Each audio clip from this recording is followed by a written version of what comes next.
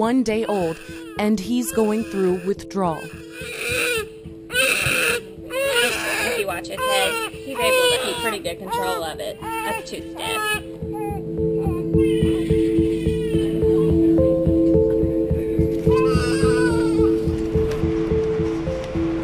Knoxville, Tennessee is drowning in prescription drug abuse. And the babies here at East Tennessee Children's Hospital are the smallest victims. We are transporting a baby for neonatal abstinence syndrome to the NICU.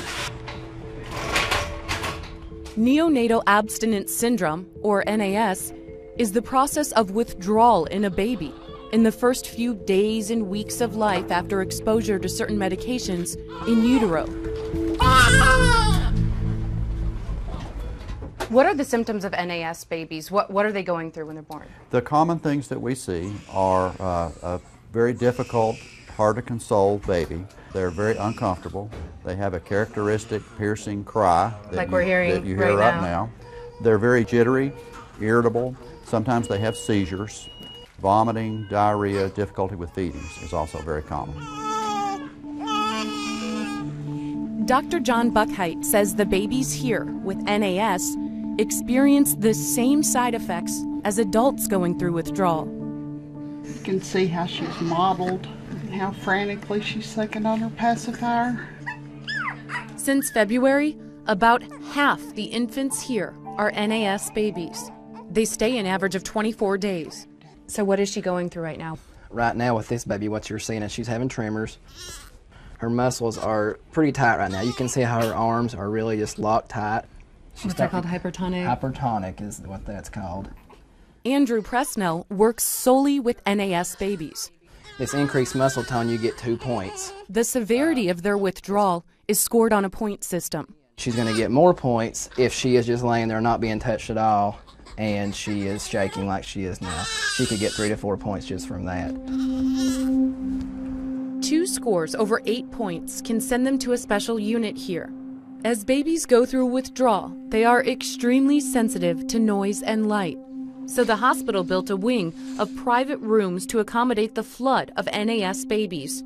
But there still aren't enough spots for all the babies who need them. Morphine is our drug of choice for the babies with the neonatal abstinence syndrome. I'm going to give the initial dose of morphine. We're starting her on 40 micrograms. Since the epidemic is relatively new, there's no national consensus on how to treat NAS babies. Here, they give them morphine. She'll know what to think about this grape flavor. The babies get small but frequent doses because opioid withdrawal is extremely painful. We put them on a small dose of morphine, and then over the next several days, or sometimes several weeks, we gradually decrease that dose and then wean them off. I gotta calm down. I gotta calm down, girl. Addiction to prescription pain medicine forces pregnant women, even those who want to quit, to make a painful choice. I wasn't a good mom whatsoever. I mean, you know, it was my addiction that came before anything. April Russell has been fighting addiction to pain pills for most of her adult life.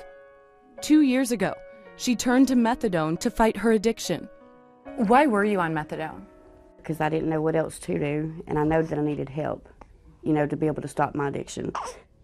Where's the princess? Pregnant women who are addicted to drugs like crack are encouraged to quit. But with pain meds, the baby is just as dependent as the mother.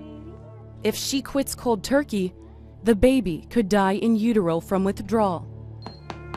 Guided by her doctor, April did what she thought was best for her baby and stayed on methadone for her entire pregnancy. The end result? Mariah was born dependent on drugs. What did that feel like to know that your use of methadone had caused her so much suffering? Oh, I mean, I can't explain it. I mean, it killed me. I mean, still today, I mean, it's hard, but sorry. A recent state health department survey found that about a third of pregnant women in state treatment programs are addicted to prescription pain meds. It's made the NICU unit here a pioneer in the treatment of dependent babies. Other states are looking to this hospital for guidance. What do you think needs to be done to calm down this epidemic? I think we as a society have got to get a better handle on the way we approach drug use, from prescribing, from the physician standpoint, from the use of narcotics from a patient or personal standpoint, and even from a legislative standpoint. We're getting numbers and numbers of babies with the neonatal abstinence syndrome. If the babies continue coming here with that problem, we're going to treat them as necessary, and we're going to keep loving on them just like we are now. Looks like she's going to smile a little bit. Amber Lyon, CNN, Knoxville, Tennessee.